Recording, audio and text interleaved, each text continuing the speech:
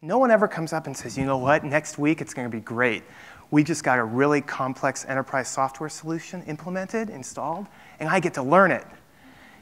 Oh man, it's really overwhelming, and if you screw things up, it wastes hours of your day. Man, this is going to be awesome.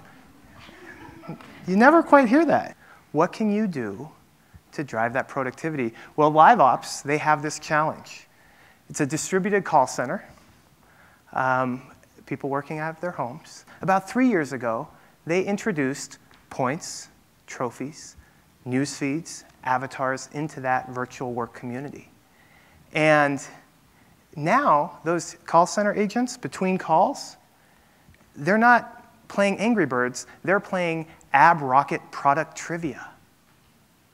They're not checking their Facebook, but rather they're completing a mission, so the selling skills mission, and getting better at what they're doing. They're checking their daily and weekly and monthly leaderboards to understand how they're tracking toward their progress. They don't need that daily or that hourly or every 20 minutes maybe for some people, that Angry Birds or Facebook dopamine feedback. Instead, they're getting it in their actual workflow. We crave and we need and we want that recognition. And to take it a little bit deeper, as human beings, we are all desirous of reward, status, achievement, competition, self-expression, altruism.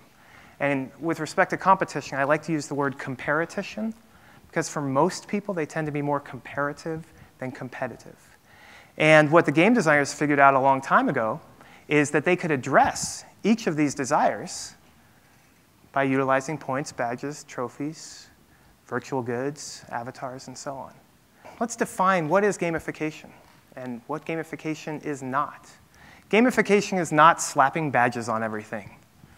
That's not gamification. What gamification is applying what works in games to non-game environments. So what does that mean? Well, it's about the appropriate combination or an application of points, badges, trophies, leaderboards in order to enhance the user experience so that it's more compelling and more useful for the user. Progress. As human beings, we need to feel progress in many aspects of our lives. If we don't feel right, physically or mentally. That 50% complete, 60% complete, anybody know what I'm talking about there? That is the single biggest driver for LinkedIn for profile completeness. And they have to drive that, because without it, they don't have a business model. So whether you liked that profile bar or it drove you nuts, it's effective. I'm on the right track. I can see I'm halfway to the next level. It's prompting me for what to do next. Oh, by the way, I'm learning how to use the program. Successful gamified experiences need to be relevant. Those mechanics that are used need to have meaning. It's not the slapping badges up and hoping things work. There's critical thought behind it. It empowers people to feel great about what they do. This is not manipulation. It's not a veneer for how can I get people to do things.